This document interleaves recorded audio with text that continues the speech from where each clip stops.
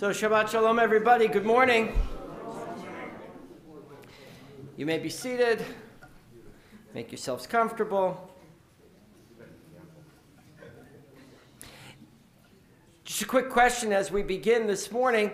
Have you ever heard anybody say to you, or have you ever been in the position of asking someone, or rather not questioning, but heard the statement, you're acting just like your father, or you're acting just like your mother?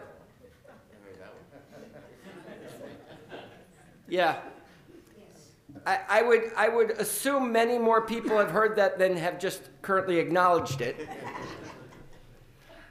But the idea that we act like our parents is something that gets ingrained in us from a very, very young age. It's not something that automatically happens when you get married or as you get older, that you all of a sudden one morning look in the mirror and say, oh my God, I've turned into my parent. It's something that comes upon you slowly over time. And there are early moments of recognition, and sometimes those are positive associations, but usually when someone else identifies you that way, they don't mean it in the most positive light. And certainly when we receive that comment, we don't feel it's positive. That is by way of introduction to a moment that occurs in this morning's Parsha, and one comment that takes place on it that's clearly more about what's going on in the commentary's head than what's going on in the individual over whom that comment is being made. Let me tell you what I mean. In this morning's Parsha, we again meet up with the person of Jacob. He is an extraordinary, complicated individual with a very difficult upbringing. He is placed between his mother and his father in a moment that is one that will stand with him for an extremely long time. Jacob is placed squarely between his mother and his father. So let me tell you the background of the story very, very quickly. Jacob, in last week's Torah portion, makes a deal with Esau in which he purchases the birthright. And then we don't hear of it again until later in the Parsha, when Rebekah sees a moment in which Jacob can now receive that blessing. And she tells Jacob, look, make believe you're your brother. Go about this moment of deception with me and you will prosper. And you and I will be the beneficiaries of that blessing. And I imagine for just a moment, Jacob pauses and he thinks to himself, this isn't how it's supposed to unfold. I bought it, right? It's rightfully mine. There doesn't have to be deception in order to receive it. This should be something on the up and up. But Rebekah says to him, here, make believe you're Esau and go get the birthright. And there is a pause there where Isaac says to Jacob, you sound like Jacob, but you are in fact feeling like Esau. That is, your arm feels like what Esau would feel like, but your voice is the voice of Jacob. And Jacob pauses for just a moment. And he says, Anochi, it's me. And that's where the pause takes place. He says, Esav, Achi. He actually seems to suggest in the text that he has a moment where he pauses about the deception. He thinks about it twice. And then he goes forward with this moment of trickery. And then we arrive at this morning's Parsha. And he has this famous dream of a ladder in which angels go up and down.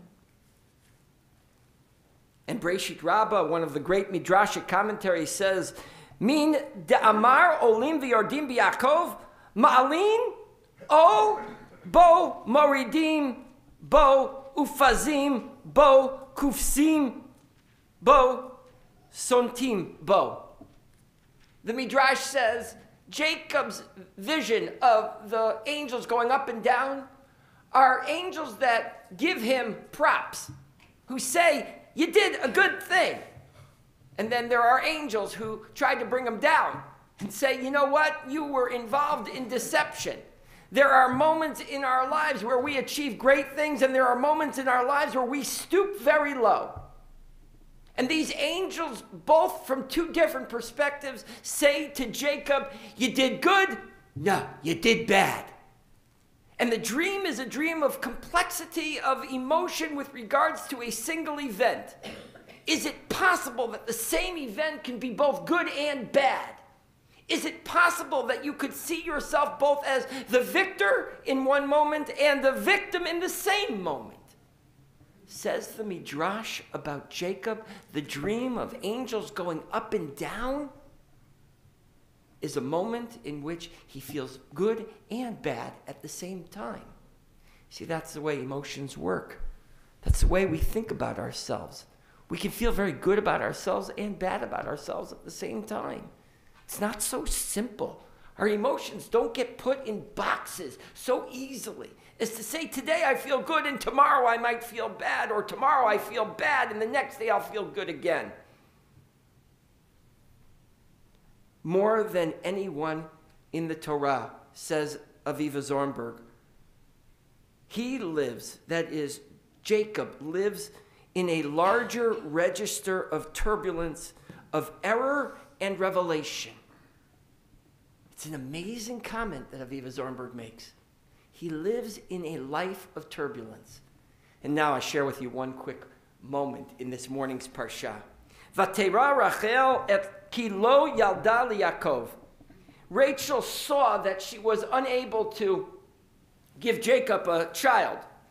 Vatikane Rachel be'achota, and she becomes upset with her sister. V'tomer el Yaakov, hava li bani ve'ein, v'im ein meta anochi. Jacob, give me children or I'm going to die. It's an amazing moment. The pathos of Rachel pleading with her husband to do something for her. In last week's parsha, when Isaac and Rebekah are unable to have a child, Isaac, without prompting, prays on her behalf. Rachel here, the loved wife, becomes upset because she can't get pregnant, and she turns to Jacob and she says, do something for me. Maybe you could pray for me. And Jacob's response is, Vayichar af Yaakov birachel. And he got angry at her. It seems like a disconnect. It seems disjointed. He sees his beloved wife in pain, so much psychological turmoil that she wants to die. And his response is, what are you so upset about? What are you bothering me with this for? It has nothing to do with me. Can't you see? I fathered so many other children. It's not about me, it's about you. And we step back for a moment and we say, which cruelty is Jacob inflicting on his beloved Rachel? What cruelty is he exhibiting towards a woman in pain, his beloved wife? And Rashi says, this is what he really thought. At omeret she'asa ke'aba? Ani eini ke'aba. Are you saying that I'm not as good as my father? It's not at all what Rachel was saying. There isn't a single moment in which she says, why can't you do for me what Isaac did for your mother? There isn't a single instance in which you can even imply that she's suggesting that he's not as good as his father. But guess what Rashi says? That's all Jacob hears. The only thing that Jacob hears his entire life is, you're no Isaac. I knew Isaac and you're no Isaac. All he hears his entire life, as Isaac had heard his entire life, is that you're no match for your father. You're not half the man he was. And so his response is disproportionate. He lashes out because of the turmoil, because of the noise in his own head.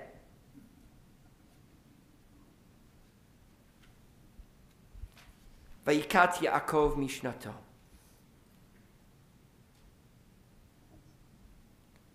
So the Zohar says, the solution is very simple. When